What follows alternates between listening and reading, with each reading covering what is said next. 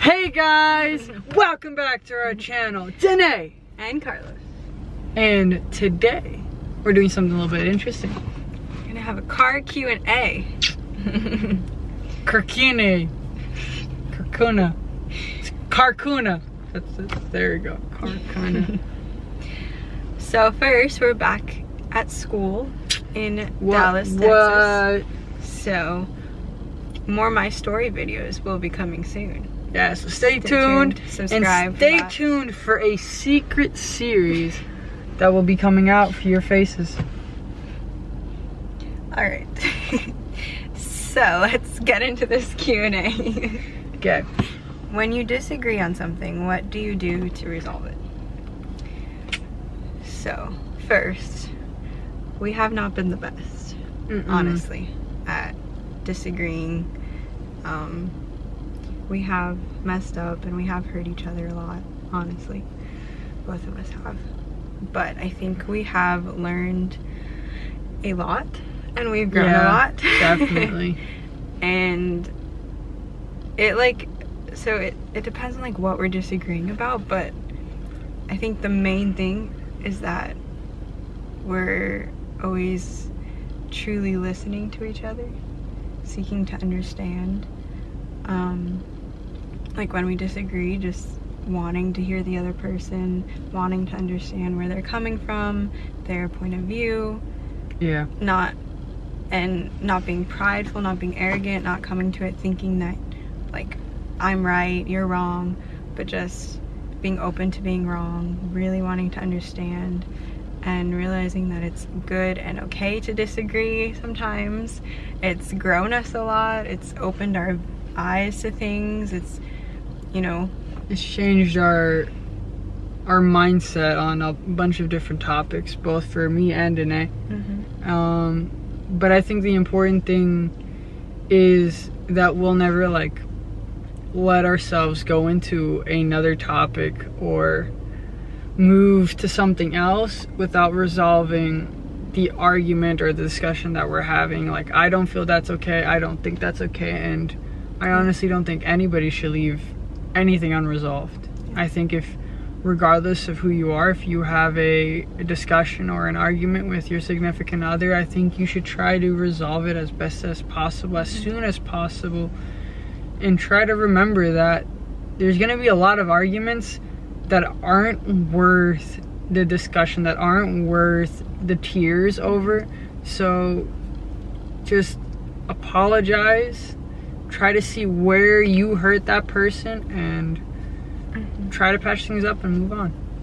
Yeah, I mean, if we've ever like hurt each other in a disagreement, that's what we do. Yeah. Realize we're wrong, apologize, make it right, forgive, you know.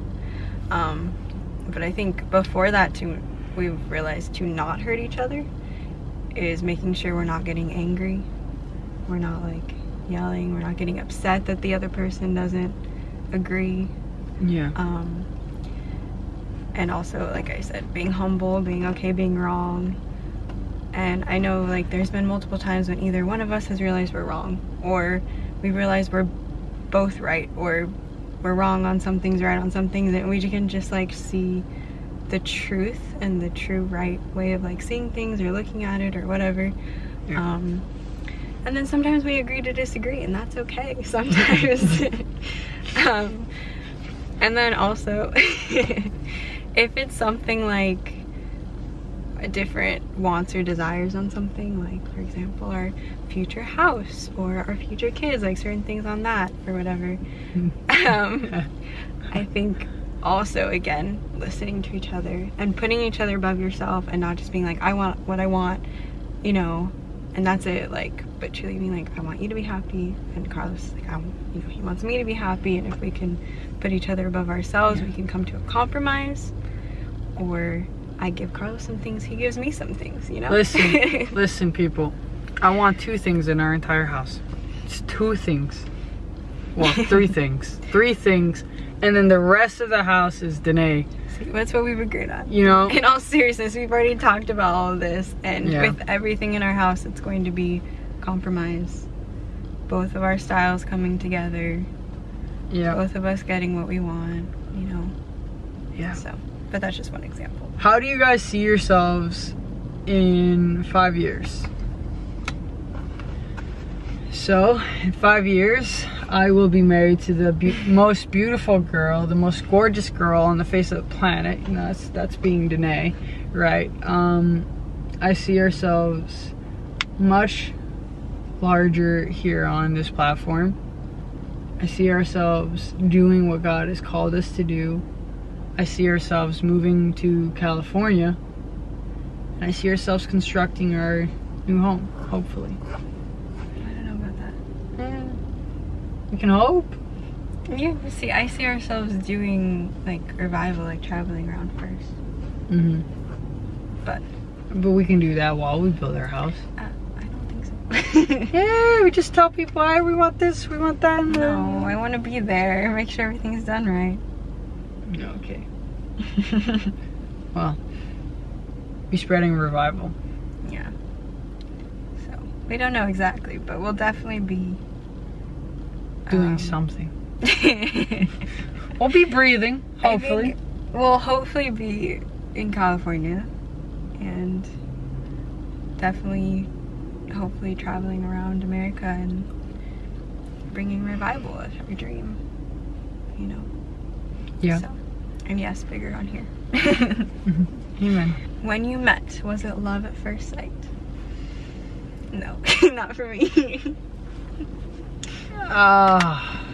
Wait, what do you mean? In the instance when I saw you, I like what I think I saw you? Yeah. No, but yes, in a way. Love at second sight.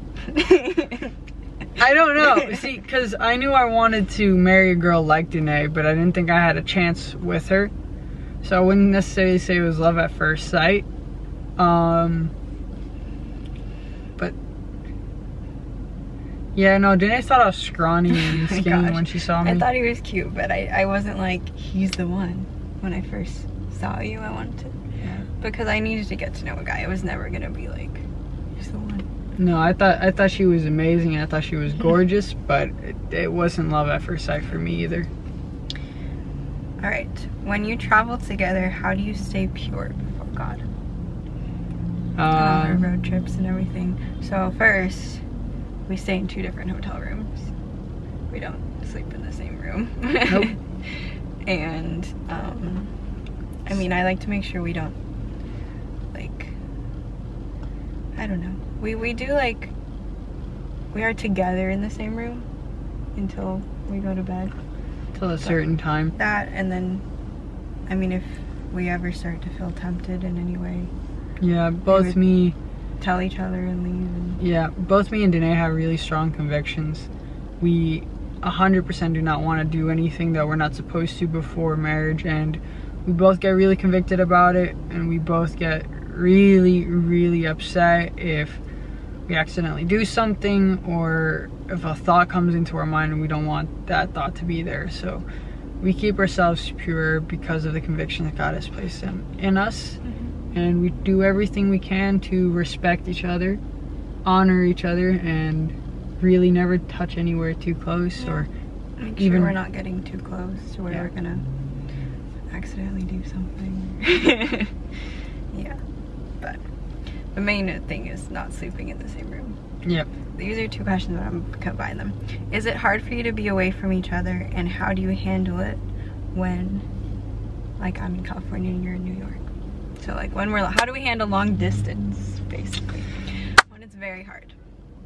Yeah. But it, honestly, people always told me, like, it's gonna make your relationship so much stronger, and I was like, no, I don't want it.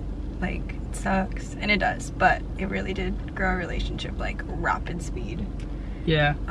It grows your trust in the person. Yeah. Because when you're away from somebody for, like, so long, and there's no way for you to go check in on the person, the one thing that keeps you two really together and growing in love is trust. And trust will grow tremendously in there. And when you're in a long distance relationship, you know, all you can do is talk. Yeah. And so me and Dannae, we talked every day for like hours. So that's how we handle it, is making sure we like put aside time to talk and time to spend with God. Yeah, and time to spend with God. Time to spend with God with each other. Amen. There you go, Dannae. Yeah, so I mean, over the summer, when we were long distance for a long time, we always said like a certain time that we were gonna talk to each other. So we knew that we had like at least an hour every night that we were gonna talk to each other. And obviously it's gonna be different for everyone, but I think it's really important to set aside a time you're gonna talk, you know, every single day. And even if it's just for a little bit, but you know, we want to talk a long time, like,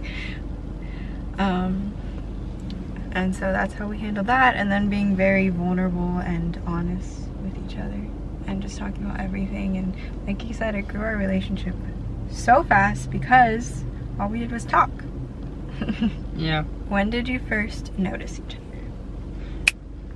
Tuesday night encounter. She was dancing, twirling around, so majestic, beautiful. She, to me, was in a car with my friend who picked me up because I was angry, and we went to Sonic, and she called me scrawny and skinny. There you go. There you have it. That's the answer.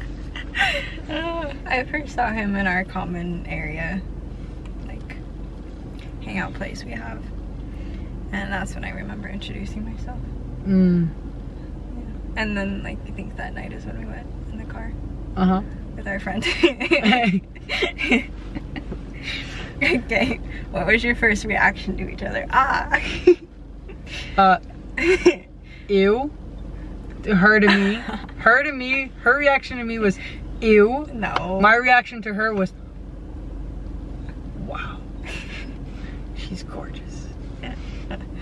No. She kind of learned to love me. She learned to think I'm... No, I always thought he was cute. When I saw him, I know it's bad, but that semester, it's hard to explain, but I was just so wanting God to bring the right one that I was kind of like, oh my gosh, is it him, which is so bad, but like, not in like a desperate way, but I saw him and I was like, he's really cute, like he's my type, everything, you know. I'm like, I want to get to know him, and he seems cool, I want to be friends. Honestly, I kind of was like, he's a little weird, a little awkward. I'm gonna be friends with him to be nice. But then I actually started to really like him. I'm like a parasite. I grow on people.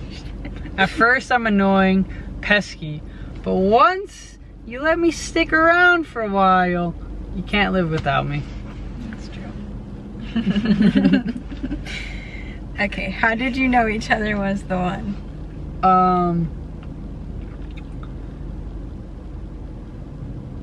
So we share similar callings. But even before I knew Dannae's calling, I knew she was the one I was supposed to end up with. Just because, you know, the way that she worshiped the Lord, the way that she does worship the Lord, to me that was just something that I wanted. And when I saw her dancing before the Lord, I told God, I want to marry somebody like her. And I didn't even want to date her at first, honestly. I wasn't trying to go for a relationship, but the more time I spent with her, the more confirmation I got from the Lord, and I just knew she was the one. And I prayed about it, and one day she rejected me. Before I even asked her out, she rejected me. And you can go watch her love story. Yeah. Just to have the whole story. Yeah, It's pretty, I think it's funny. it is very funny. But I knew that I really liked him. And I knew he had, like, after getting to know him, I knew that he had pretty much every single thing on my list of what needed to what my future husband needed to have, that I could know at the time.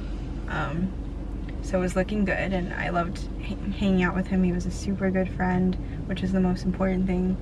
You know, we became like best friends, but I didn't know for sure until one night when we had a really long conversation, and he told me what God had called him to do, and like the visions God had given him, and it's the same as me, and that was the most important thing to me. And I told God, like, the one that I'm gonna marry, I want. And like God told me like he was gonna have the same dream as me, so that's when I knew. I knew I loved her before we even started dating. So let me just say that. All right, what is your verse as a couple? So I don't think we have one, but that is a really good idea, and we should pray about that. And we have favorite verses for yourselves. Yeah. Dannae's is 2 Chronicles 20, I think. 20.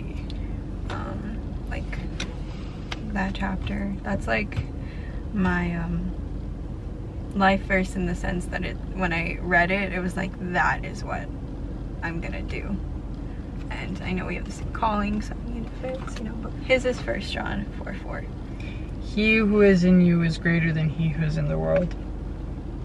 So I personally, I went through a lot of crap, and this verse really brings me closer to the Lord, and just, you know, it reminds me that I'm not alone, and that no matter what I face, that God is with me, and he's far superior to everything that this world throws at me. Amen. All right, last question.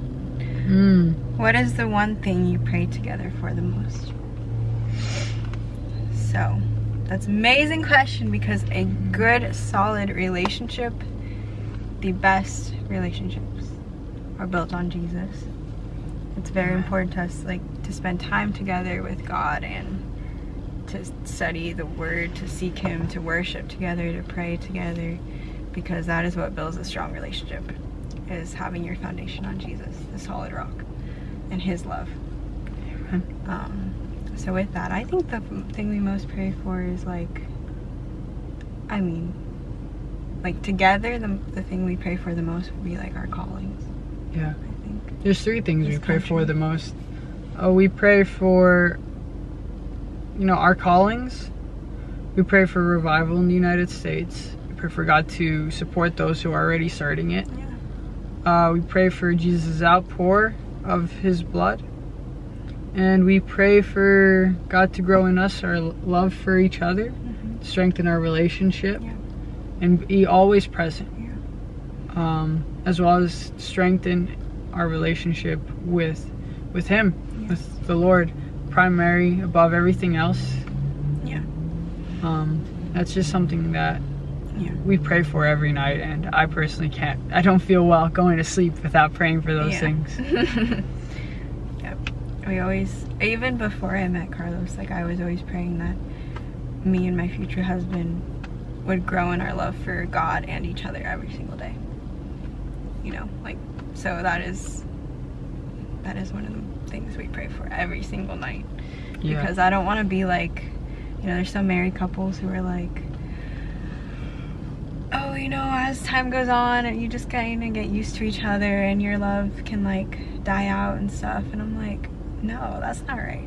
It's not. Like, I want to be more in love with Carlos 90 years. Will I still be alive at 90? No, I won't be alive. Whatever. Anyways. Yes, you will. 120. Didn't I do the math? Okay. You'd be 110. Okay, 90 years from now, I want to be more in love with Carlos than I am now. And I know that, honestly, I do feel more in love with him every single day. So God's answering our prayers. Good relationship, at least to us in our understanding, is a relationship that's surrounded around the premises of worshiping God. You know, having Jesus in the middle of our relationship has only strengthened our relationship, and if it wasn't for Him, I'm pretty sure we would have left each other, you know, a bunch of times by now. But He's really been the rock of our relationship, the glue that keeps us together. Amen. Well, that is all of the questions we have. I thought this was fun. Hope you guys enjoyed it, getting to know us about our relationship a little bit more. And please, if you have any other questions, leave them in the comments down below or on our Instagram. And if you have any video ideas or any things you guys want to see us bring to our channel, please let us know. And it's been real, guys. Yes. And God bless and have a wonderful day. Bye.